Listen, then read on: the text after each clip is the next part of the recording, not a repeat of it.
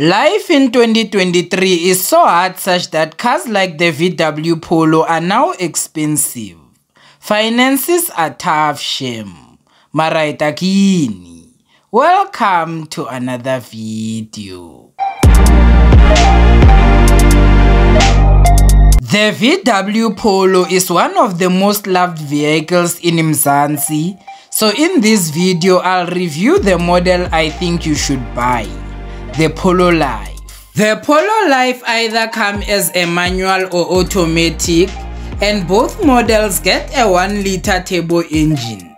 The manual gets 5 gears, while the auto is a 7-speed DSG. When looking at the power and torque, the manual produces 70 kilowatts and 175 Newton meters. The auto on the other hand produces 85 kilowatts and 200 Newton meters. The fuel consumption is claimed at 5.4 liters per 100 kilometers. It is highly unlikely that you will get these figures in the real world. The top speed is 187 in the manual and 200 kilometers per hour in the auto. If there's a term I use in the video that you don't understand, feel free to leave a comment and I'll be happy to explain. Before we continue with the video, if you love this kind of content, then don't forget to like, comment and subscribe. With that being said, let us go through the exterior features of the car.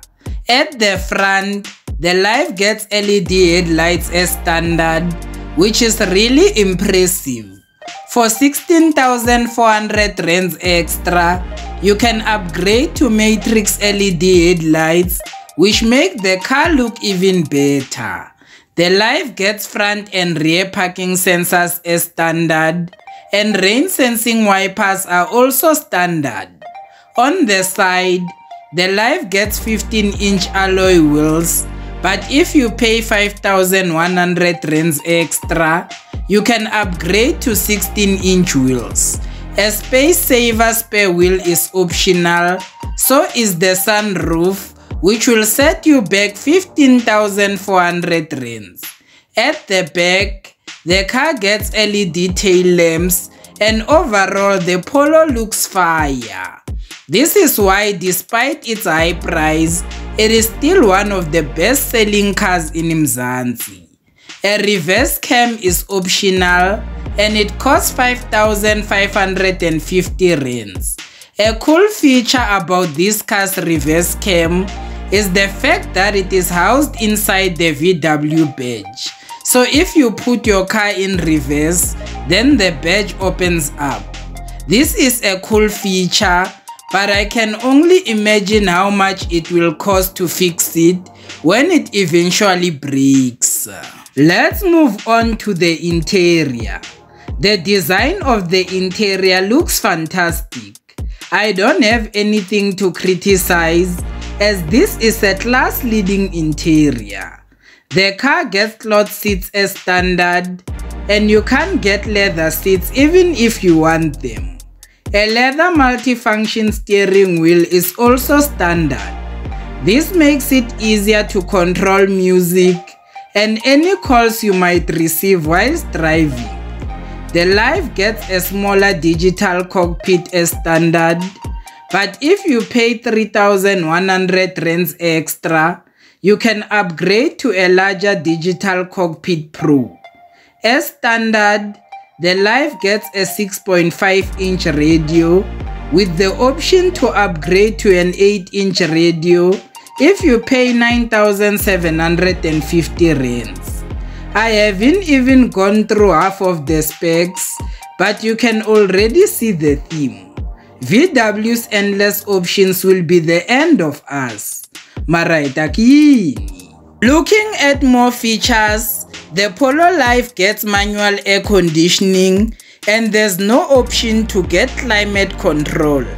App Connect is standard in the Life, but if you want wireless App Connect, then you need to pay extra. I feel like there's no need to go for wireless app connect, but it's your money. So what can we see?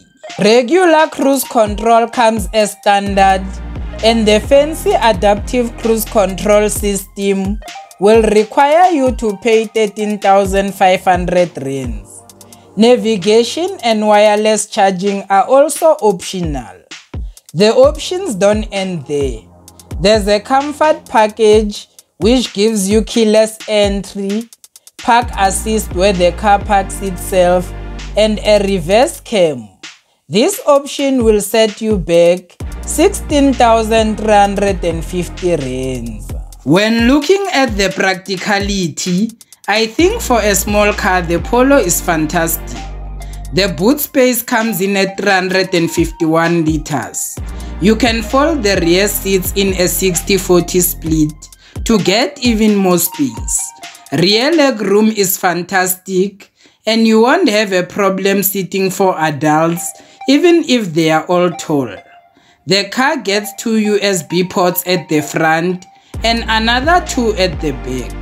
You also get a 12-volt socket in the center console, and the front center armrest has a storage box where you can store smaller items. The Life costs 375,400 rands for the manual and 397,500 rands for the auto.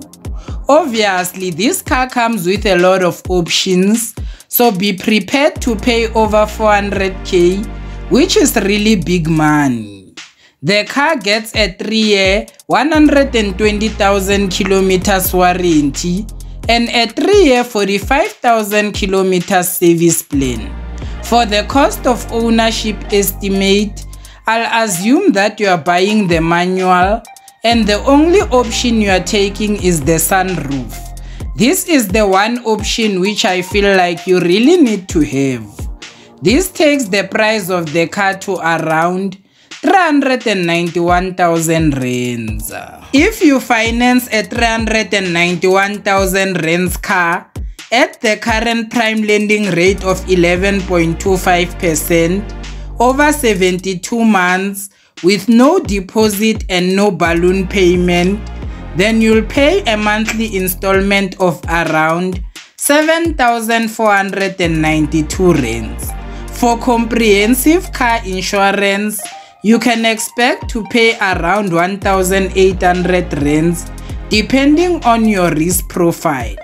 If you spend 1,500 rands on fuel, this takes your total cost of ownership to around 10,792 rands each and every month. I honestly can't believe that we now live in an era where you'll pay a whole 11k for a Polo. Life is really expensive, shame. Marai takin. Thank you for watching.